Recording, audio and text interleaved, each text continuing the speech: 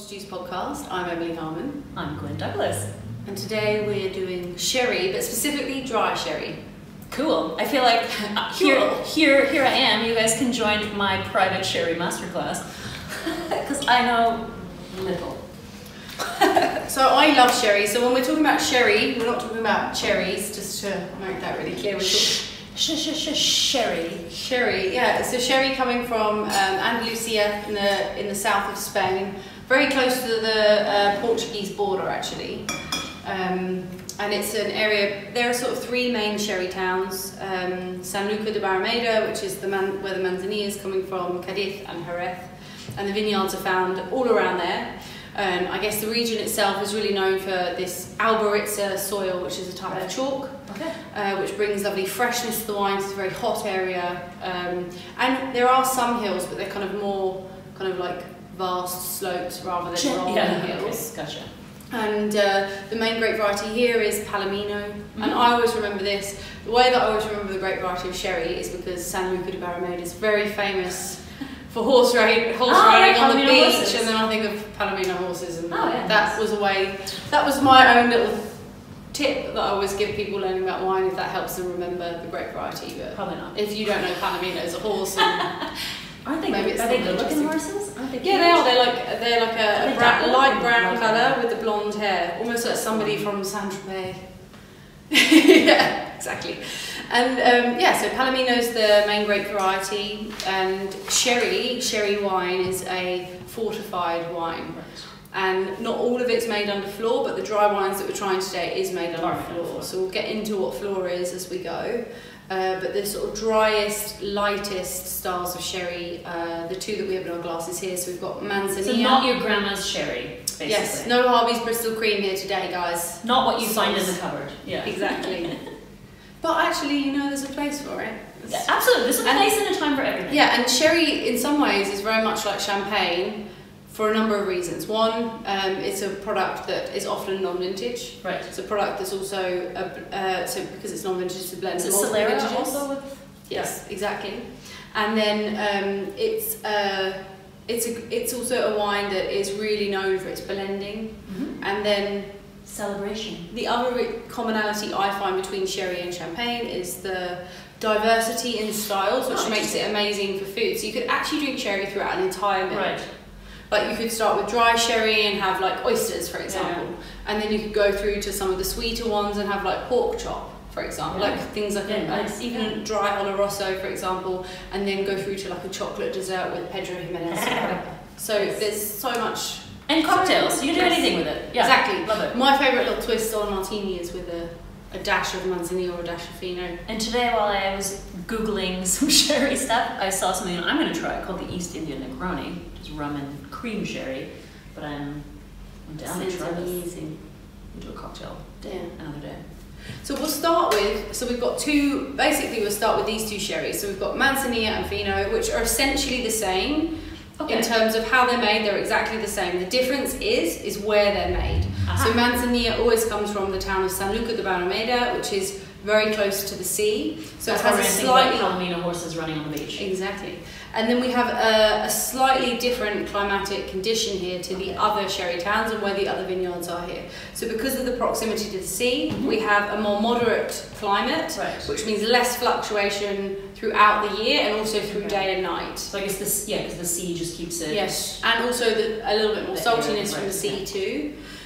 More humidity, obviously, as well. And then as you go inland to Cadiz and Jerez, you have more extremes between day and night temperatures and more extremes through the seasons as well. So what you find is this layer of floor, which we'll get to what that is, it fluctuates differently. So for instance, in Sanlúcar, it's more constant, but like kind of, let's say, medium. And then in Cadiz, you have times in the year, you have times where it's like very, very thin, almost gone, and then other times where it's very, very So I guess that thick. changes how much oxidization it gets. If it's really thin, it gets and I think also like the flavour of the wine is slightly different. Also the grape varieties, because of those hot sunny days, like Fino tends to be a little bit richer sometimes than Manzanilla too. Manzanilla tends to be a little bit more fresh, but salty. They're both made with Palomino. Palomino the same way. So what happens is grapes are picked, wine comes into the cellar, the cellar master goes around, checks all the wines, decides Oh yeah, they get graded, right? Exactly. Is this the profile in the wine that's suitable for Fino Gotcha. or Manzanilla, the dry styles, or is it more suitable for the sweeter styles? Okay. If it's decided that it's for a drier style, it's fortified to a certain percentage. Right. So most of the dry sherries, I think it's like 14.5 to 15.5 for Manzanilla and Fino. And then for the sweet ones, it gets fortified at a higher rate. Right. The floor, which we'll get to, dies and cannot exist. So the sweet sherries like Oloroso gotcha. never have any floor because they're fortified so the floor can never grow. Never grows. Gotcha. And then here, so what we've got here, Cellar Masters decided this is going to be dry sherry, Fino Manzanilla, fortified to a certain percent. Floor grows on the wine, which is a layer of yeast, a little bit like when we talked about in the Jura episode. Yeah, like a veil. The veil, but it's known as floor, and then that layer of yeast grows over the wine, and that protects the wine from oxidizing, which is why this looks like a standard white wine, because if that layer of yeast was not on the wine, it would go brown, it would take on more nuttiness. But what it does, I always think of it a little bit like, imagine cutting open an apple and covering the apple with cling film to stop it from spoiling from the air. And that layer of yeast being a little bit like the cling film, it's not going to protect it from ever from changing colour, but it's going to slow down that process. That's perfect. That's a great, actually, way to put it. And also flavour it. So the yeast also gives this slight nuttiness and this little yeastiness to the wine as well. But yeah, so that's the difference. That is literally how Fino and Manzanilla is made, and that floor can live, depending on barrel to barrel, up to, I think the oldest one I know, I think it could 5 to 7 years would be as late as it can get. Wow. But most of it's a couple of years. Okay. Yeah. And then it's like eating whatever it wants to eat and Exactly. dies away. Exactly, because there's nothing for it to sustain itself on anymore. Gotcha. Yeah. Cool. And that floor character also gives even more of an impression of freshness in the wines. Oh, interesting. Yeah, I think it's to do with the production of acid aldehydes in the wine that does that. But very cool. I mean, already the smell is intoxicating of just sitting here. Yeah, it smells really nice. And then it reminds me of just eating food every time I smell sherry. But it actually does make you hungry. There's a savouriness about the smell that's like, you want to get in there. And I think one thing just to touch on as well, because you mentioned the Solera system, because I think it's important that people know the Solera system and they know what that means in the blending, is that there's something that happens in sherry bodegas which is called fractional blending. So if you imagine every year you fill a barrel, obviously not the whole way, and then there's another row of barrels from the year before that was not filled properly, and like a pyramid scheme. Yeah, exactly. So little pieces of the new wine goes into this master blend, and the reason for this is just to create that brown and that consistency. Same with champagne, exactly. The non-vintage thing. Yeah. So like, it's cool when you see a bottle that's like 100 years or more on the bottle. I mean, there's going to be fractional amounts of what was there, but it's still there. Exactly. Yeah. I mean, this first one. So the first one for everybody listening on the podcast is the non-vintage Gutierrez, Colosia, Manzanilla. I just want to check it's not a cuvee name. No, it just says Manzanilla Secco. I mean, this already smells like some wine. I mean, I've definitely had some wines that already smell similar. Yeah, it's got this nuttiness, like almost like almond pith. Like but then be in the Jura right now. Yes. But like for me, quite a lot of apple fruit. You smell the apple already when you're just sitting over here. Yeah. Just the smell is that cut apple smell. Mamma so delicious. So yeah, it's got this lovely saltiness. Oh yeah. That's a light, refreshing, salty, dry, thirst quenching goodness. Yum. Goodness. Yeah, it's really good. Yeah, because there's so much of it tastes like a wine, and then there's just that little like bomb of salty that gets you in the middle. There's this little like bar snack that you see in Spain called a gilda, which is usually a toothpick which has a pickled onion, an olive, sometimes an anchovy on there as well, and then like these pickled chilies, and you just eat it in one go. So it's just like this on the side. This on the side, and it's just like when you have that and this, you're just like, oh my god, I mean, I could just live like this forever. Ah, yum. I mean, I totally want to eat that right now. Yes. I'm quite hungry. And how do you find it? I mean, did you taste the Fino as well? I'd be interested to see what you think is the difference between the two. I mean, the smell-wise already, this is taking me away from wine into something, into its new incarnation, because this still smells like wine to me. Yeah, I mean, this is definitely a bit fruitier and it's a bit lighter, whereas when I smell the Fino, I get like almost some waxy notes as well. I can see that. Like a wax apple. And almost like a kind of different type, like a golden delicious apple rather than a Granny Smith green apple like you see in the Manzanilla. I think like both of them have that, when you said apple smell, it is like the smell of an oxidized apple. Particularly this one. This one, yeah. Yeah. Like so really the ones that you've cut up, they've been left in a bowl, if you've covered them, you take it off, that's the smell you get. This like... For me it's like yellow apple skin. It's funny because like also pineapple does this smell also, where it gets that bruised apple smell. Yes, yeah. What were we at? And then I bought some like cheap pineapple juice recently, and it's like driving me, I can't drink it because all I can think of is bruised pineapples when I'm drinking it. It upsets me. Well, that's because you're a pineapple snob, because there's nobody else I know that has the pineapple in their house 365 days of the year. I know. But yeah, this is really... Also, I really like how like... They're crazy different, but similar at the same time. But how they also skirt the line between savory and sweetness. This, like, I mean, for anybody who appreciates umami, I mean, this is like stop number one. Especially this one is like... I mean, we're going to get more umami as well. So the Fino that we're drinking for everybody... This is like little soy sauce. For everybody is the Cesar Florido Fino. And I really like this producer, and actually they're a little bit different actually to other Finos because they are in Chipiona, which is actually not that far from the coast. So they are a saltier, like it's more similar to a Manzanilla than other Finos. Usually there'd be a little bit more of a marked difference between the two. And I'm sure as well what we're seeing, I'd have to check the backs of the bottles to see if there are bottling dates, because not everybody does it. It could be that they were bottled at different times as well. You know what I want to eat with this? Fried rice. Fried rice. Yeah, like I want to eat some fried rice, like pork fried rice, mushroom fried rice. That would be fucking delicious. It would. Actually, it would. I've never thought about that. Like just the... With the little shrimps in. Yeah, even with the shrimps in. I mean, I'm like, Lucas went through a phase of making a lot of tiny dried shrimp stuff, and I'd be like, is there tiny shrimp in here? But I cut it really small. I mean, so it doesn't exist. I mean, it tastes pretty fucking If you strong. can't see it, it doesn't exist. Yeah, like, okay. It's like when a kid goes, you can't see me, But this would be actually phenomenal with some Chinese food. Yeah. And, I mean, look, really simple pairing. Like a plate of ham on. Yeah, yum. Ham on. Ham on. Come on, ham on. Come on, ham on. Yeah, yum.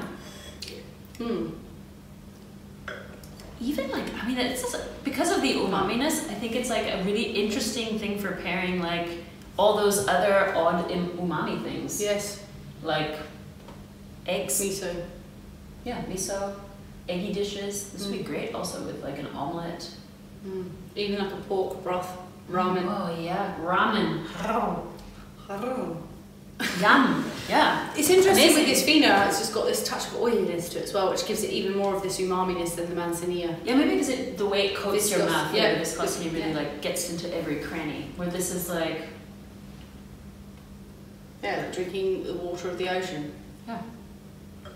Wow, really. And I still stand by this statement. I've said it for a long time. The wines from Sherry are the best value wines in the world. Because you don't pay much for the bottles, even the top ones, like even the like single barrel, when that wine's been sitting there for like, I mean, I've had wines, there's a wine that I love, which I couldn't get hold of for the podcast, which is called Tresillo from Emilio Hidalgo, and so it's Tresillo 1874, and it's a Solera that was started then. And you try this wine, and you're just like, oh my god! I mean, the trade price in the UK, I think, is over 40. So it's like it's almost like a £200 sherry, like it's like 180 or something if you put it on a full margin. And you're trying, like the average age of that wine is like something like 45 years, like through the blending, and it's just like it's so detailed and complex every time you go back for it, and you're just like you just don't get this level of quality, and this also this level of like craftsmanship actually. I mean, this is a long... and the story and the history and all of that sort of stuff. I guess it's like such a different creative process to making something like this, because you always have to take into consideration what came before you. There's no way to break free quickly. Like if you get hired, you are actually sort of...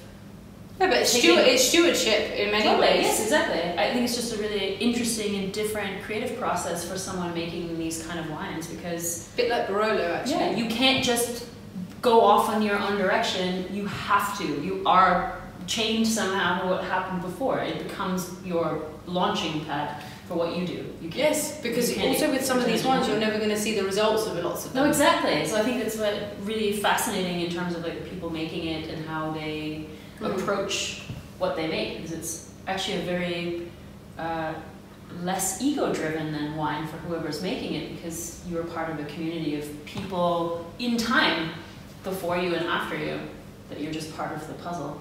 I mean, it's interesting. The other thing that's also interesting about this area is there are like Spaniards that are doing this, but there's also, obviously as well, there's like a huge influence from UK colonialism. Yes, because I wanted to ask about this, because I know that there's some type, that sherry is one of the... Yeah, it's the same also like with port, for example. Right. Like you have a lot of influence as well from different families, wealthy families in these areas. But also how it travelled, right? That a lot of these fortified wines were kind of the only thing that would make it to England. Yeah, I mean that's also why there are many theories around why that they even fortified, and one of the theories that you see with a lot of these regions was longevity, travelability, and getting into boats. That's really cool. Yeah, both delicious. You know, I don't think I've had a sherry in a really long time, like a really long time. And I like port. I love a good port and tonic with lemon in the summertime. White port. Yeah, white port and tonic, delicious. Do you think, are these also cocktailable? Yeah, I mean, so here at Ora, where we are, which is my restaurant for anybody that's on audio, that Gwen and I are sitting in at the moment, we serve Fino with tonic water. Yeah, lovely. I mean, it's amazing. So refreshing and delicious. And it's also lighter than a gin and tonic. Right. But really good. And we always have at least 2 sherries by the glass here too. But nice. A Fino, usually like a Fino and Amontillado dry sherries, because I think, you know, actually there's almost no sherry culture here in Germany. Actually, I would say, like, so the last time I had one of the times I had a port and tonic, and white port and tonic, and recommended to Luki and Lucas Maratz when we were out at this Thai place. I actually think this would be also a great, when we just talked about like the other one being great with fried rice or something, I think a cocktail version with tonic and whatever would be great for Asian food also. Yes. I mean, Asian food, like particularly Japanese food, I think sherry is amazing for. I remember being on Thai food to go up against fish sauce and all that kind of stuff. And and also like a lot of lime, garlic. You know, like you need stuff that has enough personality. Yeah. I think Thai is a good call. My first trip to Jerez was it was before I moved to Berlin. So I think it was in like 2014.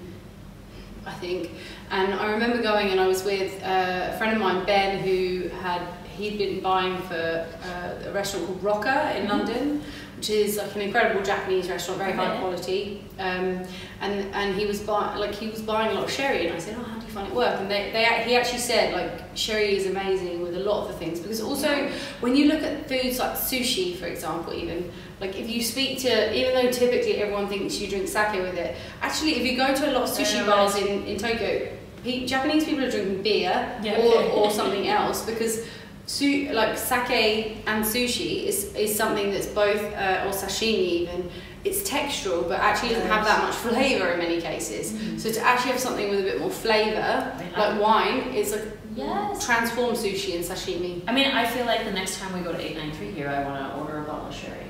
Yes, be delicious. Also, even just with like soba noodles with the soup that you get with that would be nice. I mean, because he worked in like Japanese restaurants for a long time, we eat a lot of that kind of stuff at home, and giving me pause for thought for buying stuff at home. It's interesting, isn't it? Soon also because it won't be long until you're drinking. Oh no. Also, I know. Also because Luki, I mean, I always think about my partner, obviously, when we're thinking about like buying stuff together, but I think Lucas would also love this because he loves so much the jura and and also he cooks a lot of umami food as well. Yes, I think this is sort of something he hasn't thought about. I'm just, for those of you on audio, I'm just presenting the next one. I know, it's like, because she's double parked and she's double parked. So the next wine that So the next one that we're moving on to is Valdespino Tio Dago Amontillado. So it's a single vineyard wine. It's Look a at dry that colour. sherry. Topaz. Yes. Or amber. I actually do. It's funny because Valdespino, they are one of the larger producers, not one of the biggest though, but they are a large producer. And I think sometimes the wines get overlooked by the wine trade because of the name. Yeah, okay. But the quality is really good. Like, I mean, I love this Amontillado and I love their Palo Cortado as well. But for the context of today, it only made sense to sort of focus in on dry sherries. Yeah, it's just like such a massive world anyway, and yeah. I think everyone would get confused, including myself. Totally. So Amontillado, for people that don't know what Amontillado is a mature or aged Fino / Manzanilla. So basically what... The family tree! You can make a whole like telenovela about exactly, the sherry family. So think about... exactly. Maybe I'll make a cartoon. Yes. So like imagine like the Fino and the Manzanilla like adolescents, and then this is the fully grown... The matriarch, fully fledged, exactly, the fully fledged adult. So what happens is the floor dies naturally because it can't sustain itself anymore because there's nothing to feed itself. No food. Exactly. So what happens then is you have a barrel with beautiful floor-aged sherry in that's obviously not full, with no covering. So then it starts to go into an oxidative process where there is more exposure to oxygen, which gives it this colour, and it starts to take more flavour from the oxidative processes, but also the longer this wine is in barrel, because they're only using barrel in sherry, or the sherry areas. So you're getting all that flavour. It also starts to take more. So when you try like a really old Amontillado that's been in barrel for decades, like it's almost like licking a piece of wood. Like it's so dry from all of these woody flavours. So you get more and more of that in this process. So Amontillado generally could be anywhere between, on average, 7 to 12 years, but like way older depending on the producer as well. The and smell you is can amazing. See, just one thing to point out is 18% alcohol. So the reason for that also is that, like, obviously the longer the wine is in barrel, the more it concentrated, produces, the more concentrated it is, the higher the alcohol goes as well. It smells amazing, and I would wear this like a perfume. Because it is like exactly what I look for in a perfume, which is like skirting the... Nutty, woody. Yeah, but sort of like also skirting the line between masculine and feminine, if we're going to use those. And you know what this always reminds me of a little bit? Like, so you get this like butterscotch tart note. It's like totally like caramel, salted caramel, exactly, salted caramel, butterscotch. And then there's almost like this kind of slightly little bit of like prune character there as well. Totally. And then the nuttiness too. Yeah, the prune thing is... And it goes more into this like baked or roasted almond kind of note. The smell is really amazing. I'd be curious to see if someone makes a sherry perfume. And when you try it, more glycerol, so there's more texture, there's more of this kind of silkiness on the palate, but then more of the nuttiness on the finish where you've got this really dry finish. For me, this like... And there's that umami finish at the end. Big time. Like it literally tastes like the pith of nuts, like walnut, almond. I mean, it's actually something that I really like about anything that's oxidative style, because walnut is my favorite nut of all time. Yeah. So anything that has that like bitter, sweet, nutty, this is really delicious. It's funny where it's like takes you somewhere and you're like, it's like trying to catch the end of a, because it's reminding me of lots of things and I can't quite put my finger on it. Yeah, I'm a big fan of this. Also, I think this as well is just, I mean, it's so gastronomic. This is also something for me. So I love like Amontillado, also with like some like particular cheeses. Like usually like an aged cow's milk cheese. This could be interesting with as a pairing. I stay away from blue cheese with this. I would have more like some of the sweeter styles like Oloroso, Dulce, the sweeter styles of Oloroso. Like, what was that truffle cheese that we had at my place? That'd be good because that was quite salty as well. Pecorino, it was like a truffle pecorino. Yeah. I think this would be nice with this. I agree. It'd be epic. Actually, there's like, also again makes me think of lots of like odd food pairings, I think. I think I have the ultimate food pairing. I don't know why I think fish, but I don't know what kind of fish you would serve with it. Like but like, weird I mean, like for example, with the Fino Manzanilla, when you're in Jerez, like when I was there, we went to bars where you had like a lot of, almost like tempura, we had a lot of fried fish, fried anchovies, and you were having this, and it was just amazing. But I understand, I think even with this, like you'd have like pork katsu, for example. Yeah, I don't know, there's just like fishy, like a ramen. Pork katsu. Pork katsu would be epic with this. Yes. Also, like I remember one dish I had with Ramen an for Amontillado that I love, which was like an autumnal pork dish. So it was like pork loin, and it had lots of like mushrooms and nuts, like almonds. It was great. And the other thing, which I think is like hands down one of the best pairings I've ever had with Amontillado, is this tortilla cheese, which is like, it's called tortilla because it's like a teat shape. Like a titty. And I love the names of cheeses. it's a little bit like an unsmoked scamozza for anybody that's Oh, okay, had that. interesting. So that kind of texture where it's a bit rubbery, Yeah. but it's not like halloumi, it's like kind of a bit more stretched to it. So having that grilled, so it's like fully melted with quince jam and then like broken walnuts over the top. And I used to quince like 100% with this. I used to fantasize about this. I mean, I honestly do think there's nothing better in the world. But the only thing better than cheese is melted cheese. Put that on a shirt. You know what's better than cheese? Melted cheese. If you're like doing toasted cheese sandwiches anywhere, everyone's going to buy one because as soon as they smell that melted cheese, they're just like, it's like donuts. You can't escape the smell of melted cheese. I used to work with a guy who, I mean, I'm going to say the smell of molten cheese in a tattoo shop is not what you expect. But he was really into making tosties, like Tosti King. Maybe I even talked about it. What's a tosti? Like a grilled cheese, basically, like a toasty. But in the Netherlands, they call them tosties. Okay. And he would always do like that has a different connotation to me. Bread, cheese toast maker. So then you end up with melted cheese and crunchy cheese in the same thing.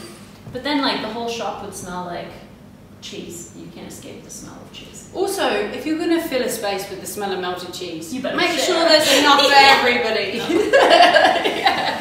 Nobody wants that. That's like literally torture. Like if I smelled melted cheese all day, I'd be like, I'll tell you what torture is the other tosti he told me about when they were kids, because apparently his mother was not a fantastic cook.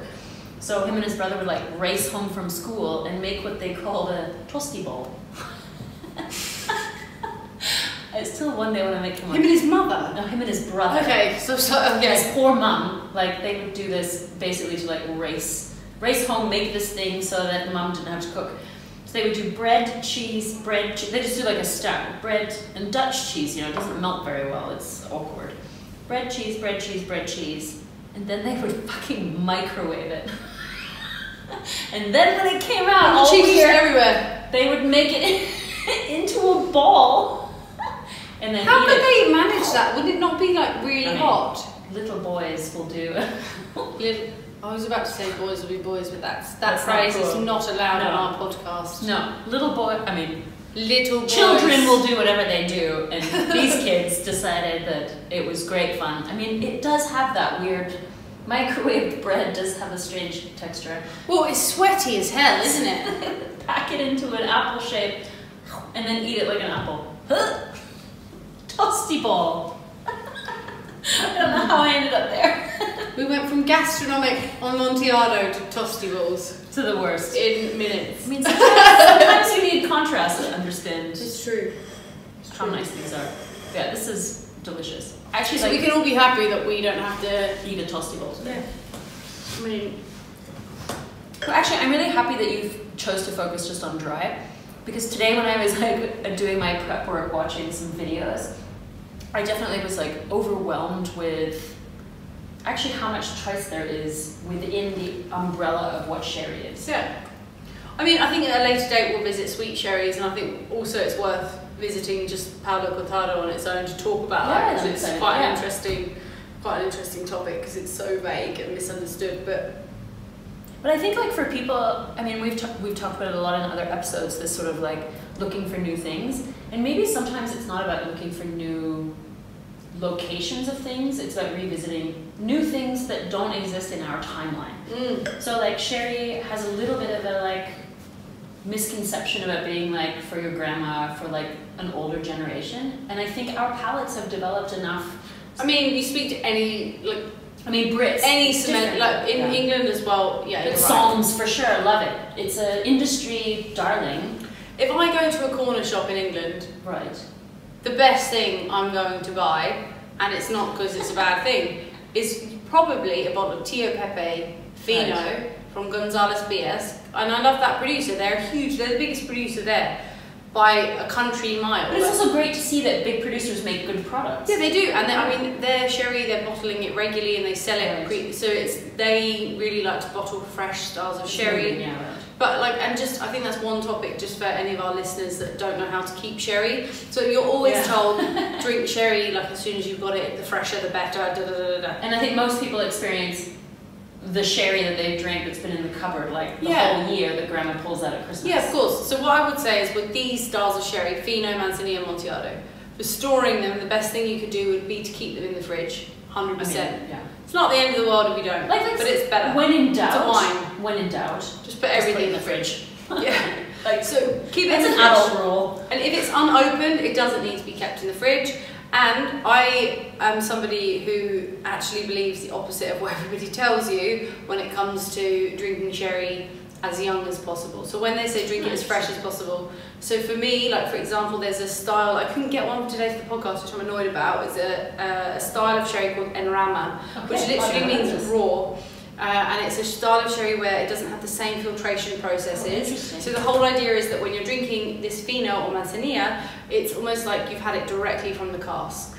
So it's like even more intense. Your mouth. I mean it's like the equivalent of like the difference of an unfiltered Chardonnay to a filtered Chardonnay. So there's like even more sherry. Yeah. And everybody says enrama you should consume within 6 to 12 months. I disagree with enrama and anything for these because actually like it's a different style of wine, but it evolves beautifully. Beautifully. Nobody ages, and I think this could be something that could happen in the future of people aging bottled sherries rather than aging being in the barrel. Yeah, man. And then seeing how that changes. I mean, I'm down. Yeah. Let's do it. Let's do it. Let's just fucking do it. We're gonna start a sherry bar. We'll start a sherry bar. Start the sherry bar. Yeah. Sherry juice. I mean, I think I would say this is a great I mean, for a lot of people that are, especially if you're into Jura wines or you're into oxidative styles of natty wines, try them because I think you might be surprised. I think I'm surprised because when I think I'm surprised that you like it as well because really. I also like Jura wines, but but the Vin Jaune you're a little bit like nah. Yeah, because I think Vin Jaune often has an astringency that is much higher than these. These feel like fresh. And there's enough acidity, but they don't feel like they're killing me. Okay. When I'm left in my mouth, it's like there's a nice flavors. Sometimes the Vin Jaune is too much, but I also don't know if I would drink a whole bottle for one meal. I might try different glasses over meal or buy something for one dish or have it after dinner, have a bit before, have a bit after. I don't know. I think, I don't know. It doesn't taste like Vin Jaune. Good. Yeah. I know, I'm just happy you enjoyed it. Yeah, I really enjoyed it. Cool. So I'm excited for the next sherry. Could be a small snippet yearly of sherry info. Because I think there is so much to absorb.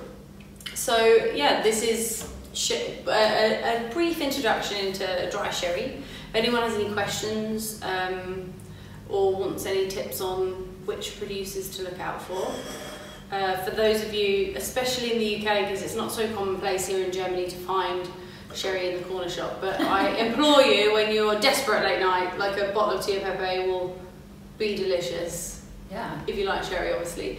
But it's way better value than all of the sort of mass-produced wine that you find in a corner shop, and it probably lasts better being on the shelf there because it's fortified too, because they've all been sitting around in the hot. Yeah. And I mean, also you can find some good old champagne, like some Bollinger that's been on a shelf for a year, it can be even better. I used to live next to the train station in Brighton. Man, that corner shop was epic. Everyone's going there for their last minute gifts, so it's like sometimes you get late gifts. I know the one that you're thinking about as well. I kind of feel like England sometimes has better corner shop action than. I mean, the only difference is, which is where Germany wins. There's furniture in corner shops here, so you can sit down and drink. Okay, fair enough. Yeah, they don't have sherry. Pre-corona at least. Pre-corona, I do love that. Yeah, that you have you just chill at the corner shop. It's the cheapest place to drink. I mean, if you're gonna watch you can drink beers for €1. Yeah, it's the best place when it's Euro, the Euro football. That's how much I watch football. That I'm that Euro Cup. The Euro Cup. Yeah. But I love the European Cup and the World Cup. And the World Cup. You know, just all the only football I would watch. Those abstract human constructs. I know, but you know what's great about the football cups? I mean, they only happen every couple of years. So it's not like part every of my 2 routine. years. No, it's still not part of my routine. I don't care enough.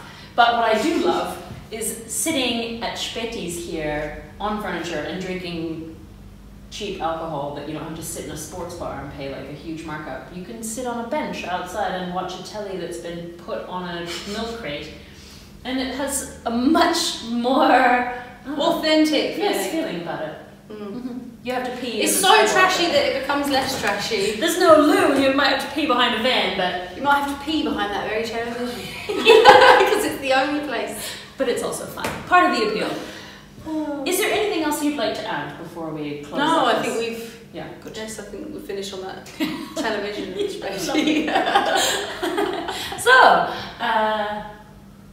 if you have any questions, suggestions, and whatever, love letters, you can send them to us on Instagram at juice.podcast. And on Twitter at juice_podcast. And you can find us each individually on Instagram, myself at Gwen Douglas with a U, G-U-E-N, Gwen Douglas, and Emily Harm. Well, no, it's not actually Emily Harm. That's her name, but that's mine. Yeah, I know, it's because you did your name. I went into autopilot.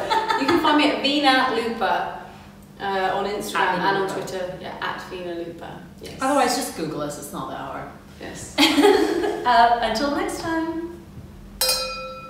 And subscribe. Yeah, subscribe.